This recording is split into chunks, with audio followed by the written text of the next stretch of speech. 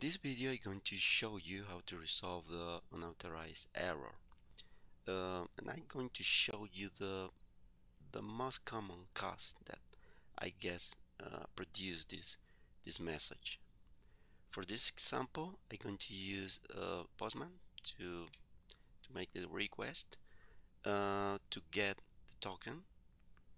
I'm going to use the unauthorized using a token, and I'm going to use a specific endpoint to get information. In this case, it's going to be information about movies.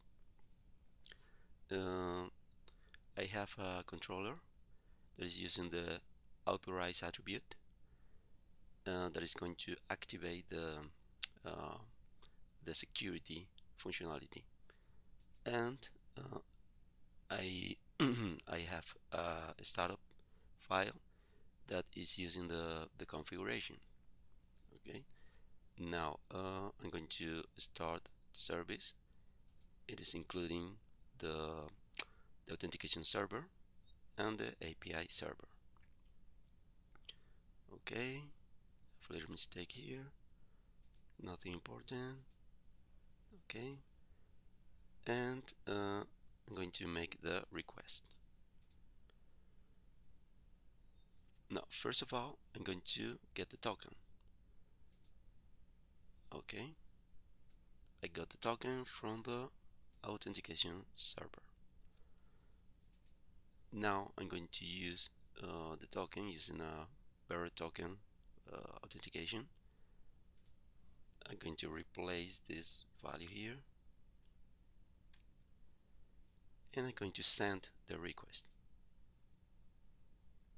Okay, even I sent the token, I'm getting the unauthorized error. So let's see what's happening. I have the method configure services, and here I have the configuration for the validation. I have authentication, the type is bearer, and I specify I'm going to use a JSON web token, and this is the API, or this is the address for the authentication server. So with this information, I would say that everything is complete, but this is not the case. What's the reason?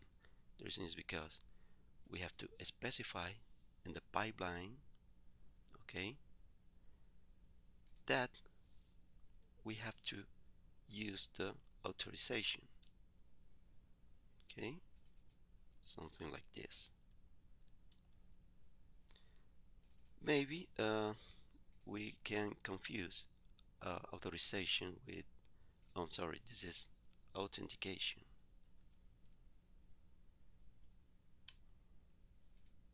Authentication. Okay, there is a difference between these two elements. Authentication is when you want to use your controller, and first you need to pass I would say the first step is like when you want to get into a house and you need to open the front door.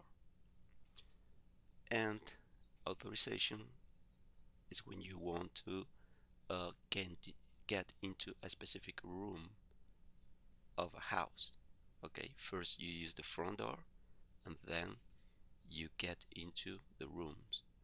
So for that reason, it's necessary to specify the authentication first. Okay, if we don't specify the authentication, everything is going to be closed.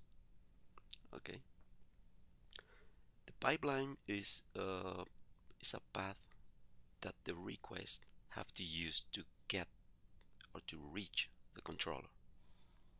Okay, and it needs to cross through this pipeline, and that pipeline is represented by this method. Okay, for that reason it's necessary to specify these two elements. This is like a way, like a path that the request is moving through.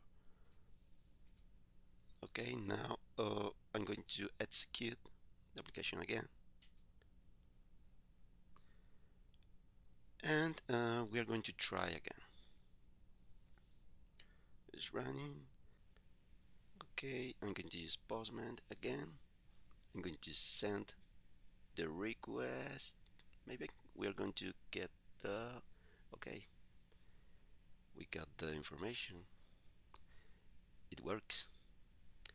Thank you very much.